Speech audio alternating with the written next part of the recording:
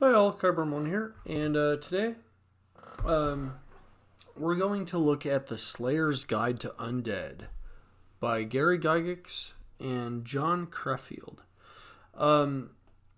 So right away, I'm going to let you know there is a mature rating on this video simply because there is some nudish ideas and I believe one suggestive image. So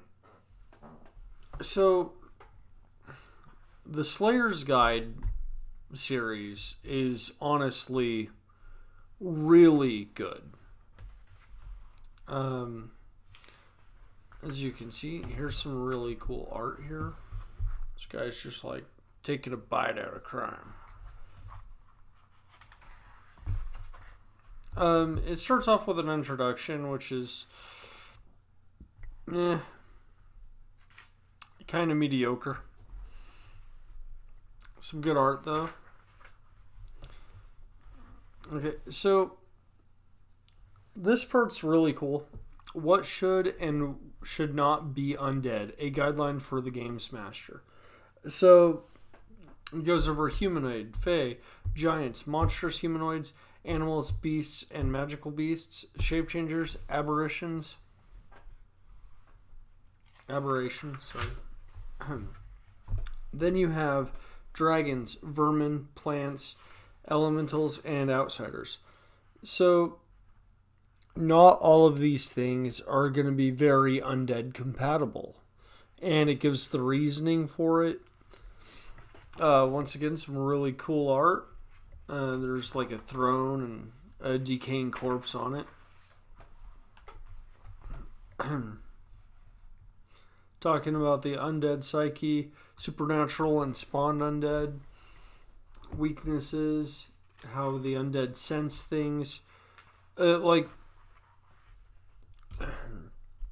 This book really dives into what it means to be undead.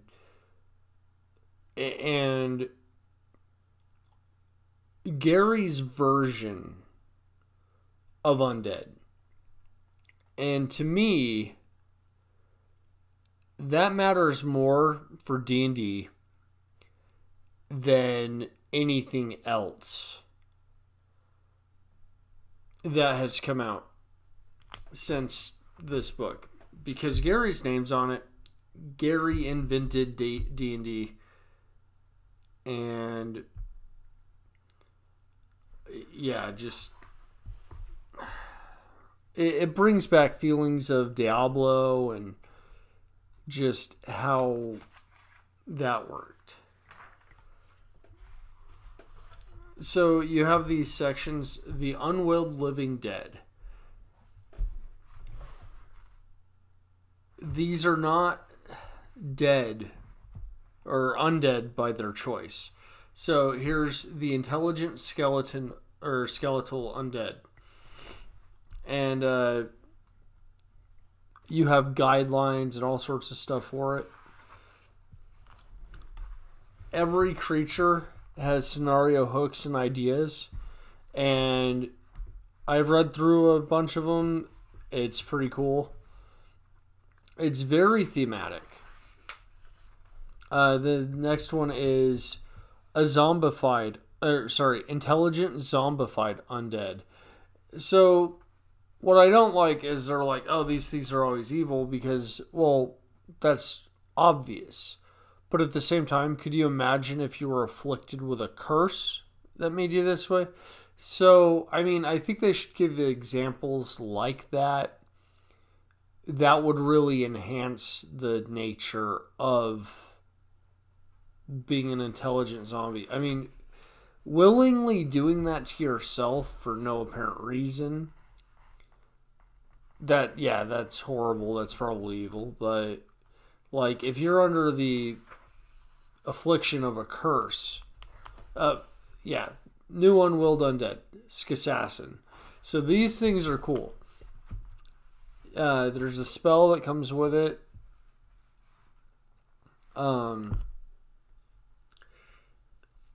These things have spider climb.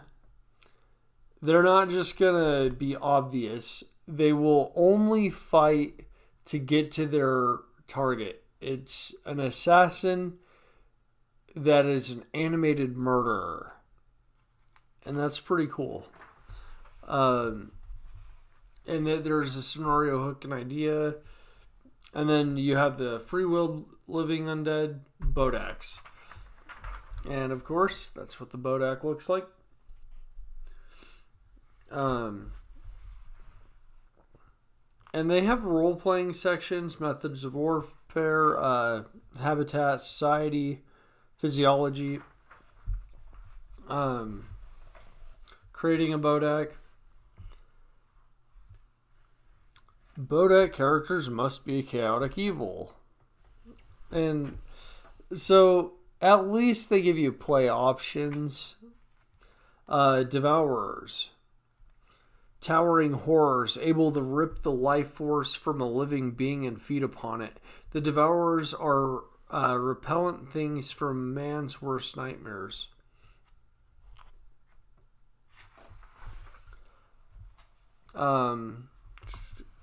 Once again, some really cool art. Devourer template. Creating a Devourer.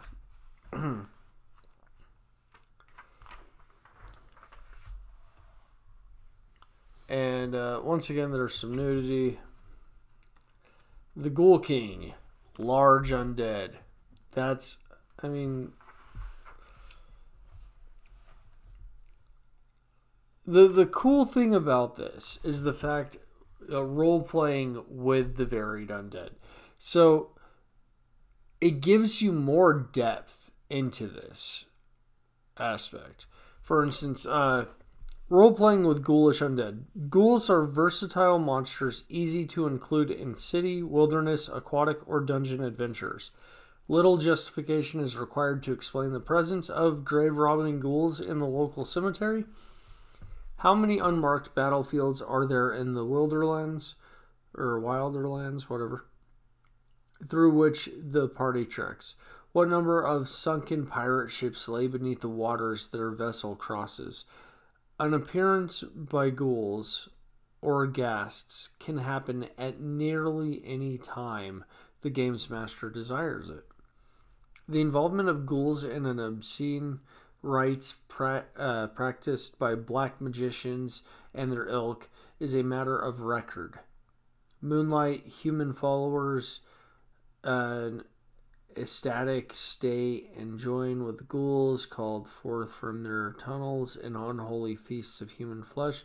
Mortals engaging in such practices become ghouls themselves after death, and the demented cult members view this as a blessing from their black gods.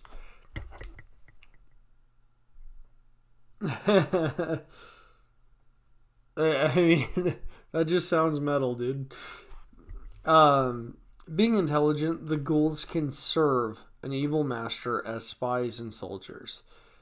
Companies of ghouls will go into battle beneath the standard of an evil demigod or as part of a powerful evil temple's host. Gleefully, the human temple leaders allow the ghouls to feast on the corpses littering the battlefields on which they fought, a small price to pay for such welcome service. Losses in the undead ranks are easy to replace, and cultists take prisoners, giving them to the ghouls to torture and kill, and then removing the corpses so that they arise as ghouls themselves. Ghoulish undead template, creating a ghoul. So, obviously there's a lot to this, and we're already at 9 minutes. So, I don't want to go too far into this. I mean, too in depth. We're going to go through the entire thing, but there's example characters, more scenario hooks, morgues.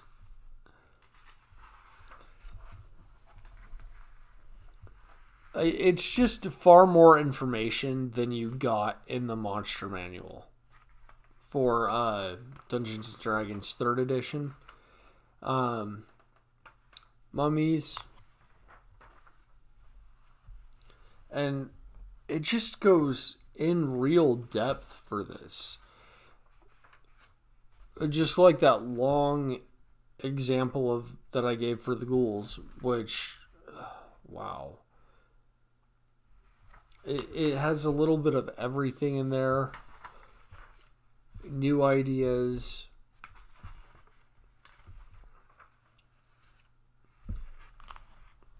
Lights.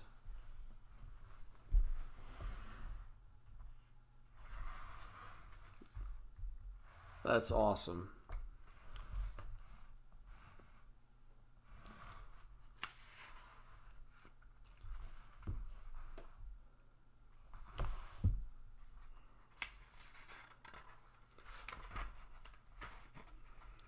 Come on.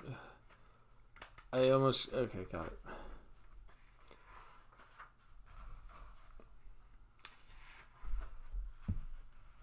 Spirits of Evil.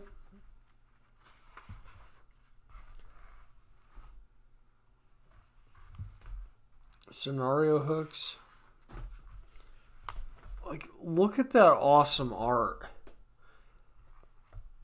I have to say that next to Van Richten's Guide to Ghosts for AD&D 2nd Edition, this is probably my favorite monster book.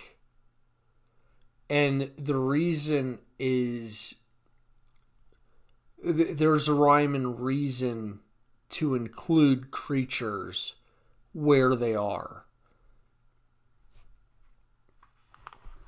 And you don't find that often enough in many monster products. And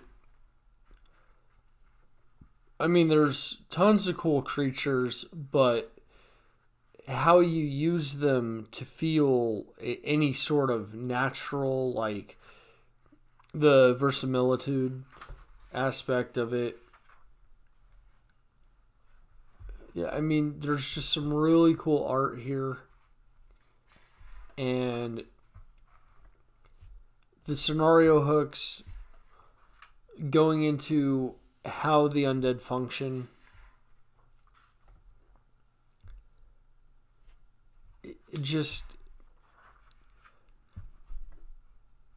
These guys really thought about every little thing that goes into this, because it would take forever to actually speak aloud this stuff. Like here, purple, yellow, and red wraiths.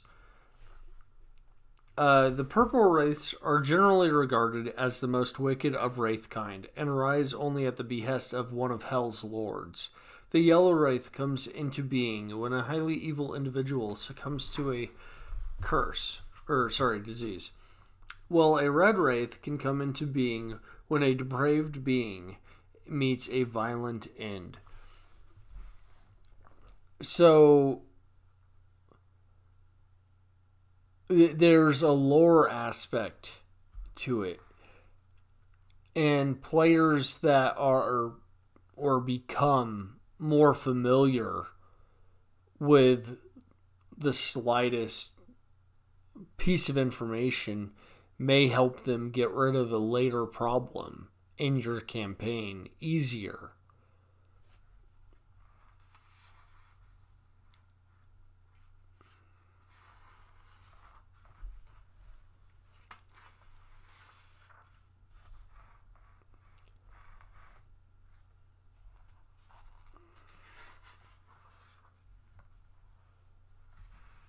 That's pretty awesome. Oh. Yeah, I mean,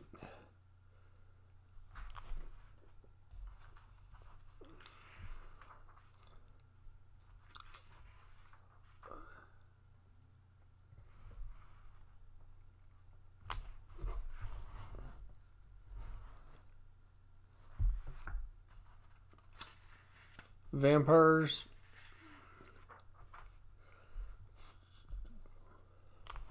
There's that suggestive pose. Okay, so the Peak of the Night Lord is an adventurer. Not trying to spoil that for you, because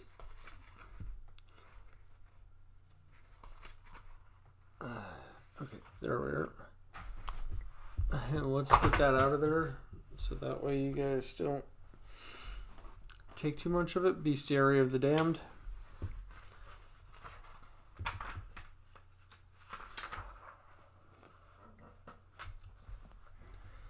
Okay. It's not very big, but it's here. And it just, there's so much information you need to write down or whatever. Just write down what you're using them for. Any skills they have, just kind of write what they would do, or basically use their skills or whatever to come up with a personality type, right? And then you take that personality type, like, ooh, move silently, plus 14. So obviously it's using stealth, but I don't know why it has bluff, you know. Yeah, so come up with basically a personality type that you want the creature to act in based off of their skills and everything and their feats. Don't include every little thing here because seriously, you're talking about an hour for every creature you want to have in here. Just what